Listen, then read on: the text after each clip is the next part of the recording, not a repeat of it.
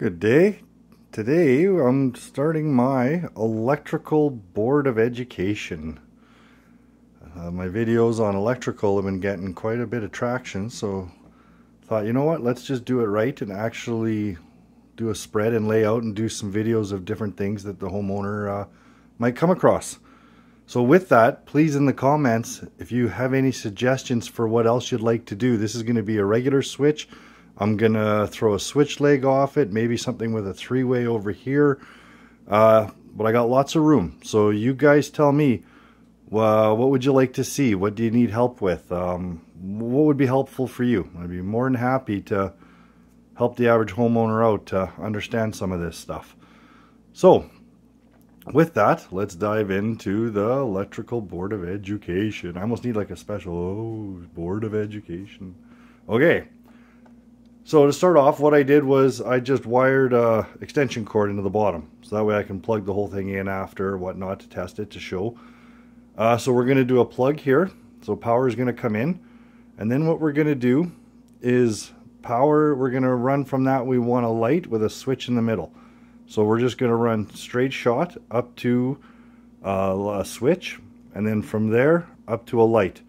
This is 2 conductor 14 and that is 2 conductor 14 as well.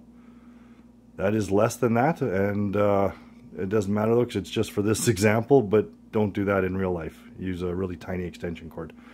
So yeah, with that, I'll just bring this in a bit so we can see what we're doing here. So what I did with the power here, because I know that I'm going to be putting other ones here to just bring the power over as we do other things.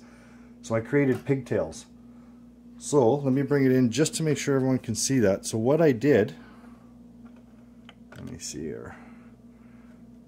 So what I did was all of my whites, grounds, and blacks, tied them all together along with an extra piece of wire. Moret them all together, so you just have the one sticking out. That's what a pigtail is. So instead of trying to get a whole bunch of them underneath the back of a receptacle, which you can't do more than 2, so therefore do a pigtail, and now I just got the one. So when I add in more, I'll just add them to the pigtails. Grounds, whenever you have a metal box, always run your ground bonded to the back. Hit that screw. Very important. Okay. So I pre-stripped the wires to help speed it up a little bit as well. So for this, easy enough. Power comes in, hot, neutral, ground. We're just putting them all together because we want to bring it to here and we want to keep it going. So power is here, power leaves here. Power on all the time. This will have power on all the time. So let's just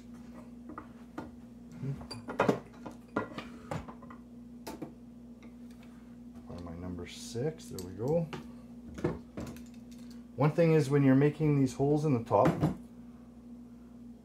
the little dead pieces that come out, hang on to them, because when you put your receptacle or your switch in, when you're doing your final fit, they work good as a washer.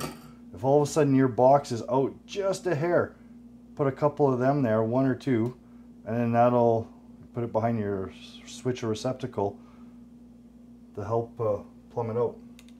Just thought I'd point that out. So let's do a quick curl of the wires here. As always with receptacles, always put them under the screw. Never use the pins in the back. The connection isn't always great. You can't take them. There's no changing it. If you want to change something, then all of a sudden you have to cut it. Now you have a little piece out the back. It's just, I don't trust it. I've seen it too many times where it doesn't stick and make good enough connection. Also, make sure all 4 screws come out when you get a new plug, new receptacle. Screw in the ones that you're not using. Very important. So now white's going to be on that side, black's on this side.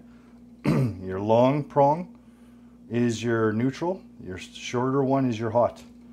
Same as if you look at the coloring, you can see the shiny side here, that's your hot. Put it on, always go clockwise so it tightens as you tighten it up. It doesn't loosen on you, it actually tightens on it.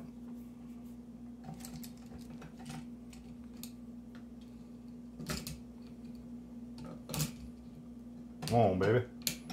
There we go. Sometimes they fight back, but we always win. All right. I'm not going to push these in because it's simple enough to just push it in, tuck it all in, push your morettes in at the back first. But I'll leave them out like this just to show so you can see what happened there. So there, power in, power goes up, pigtails out to here. So this has steady power, that has steady power. Now we're at our switch. Grounds, grab the back of the box, tie them together, throw a moret on it.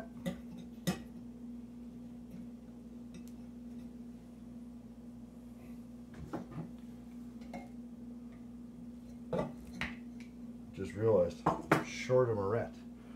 So you push that in. Now for our switch, let me just quickly grab another moret because we're going to need it. Grab a 31. 31 is good for, I'll show you real quick since I have them out. As a reference, that is a 31, good for a couple. I wouldn't put 3 14s under there, but I'd put 2. There's a 33, which I'd do 3. There's a 35 for 4 to about 6, maybe 5 or 6, and then you can get higher from there. So we're just doing 2 here, so a 31 is good. So what we want to do is power is coming up. This is our full-time power. We want it switched before it goes up there. So what we're going to do is power comes up, we're going to switch it as it goes from hot to hot. Therefore our neutral, we just want to carry it through the box. We don't have to tie it to anything, there's no spot for it on the switch. So the neutral just carries through. So let's do that. So we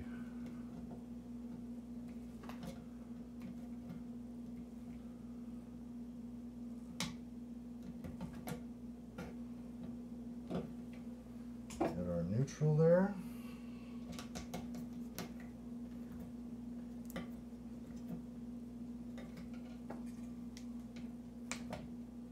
So all we did was tie it to go through. And now we're going to put the switch on our black wires.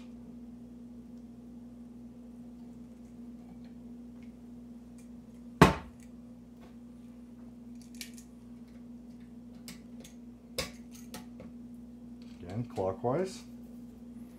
Doesn't matter which one you put it on.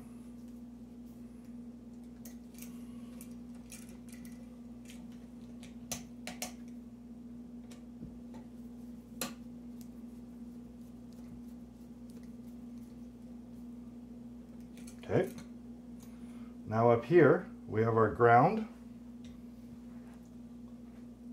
Let me just grab the keyless that I had here.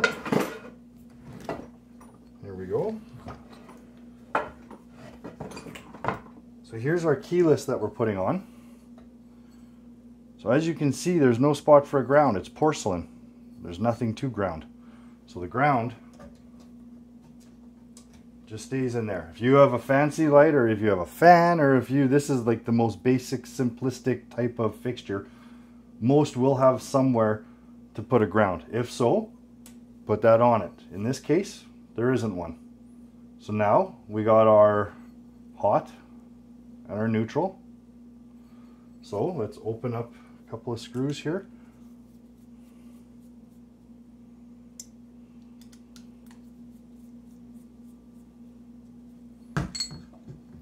They're pre-stripped. Make our hooks. So,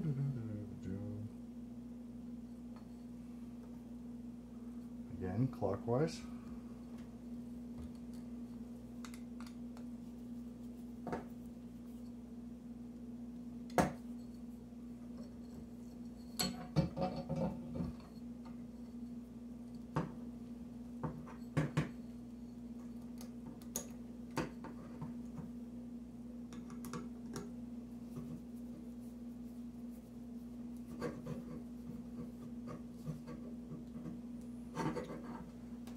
There we go. So, real quick recap. Power comes in, splices to the power and neutral.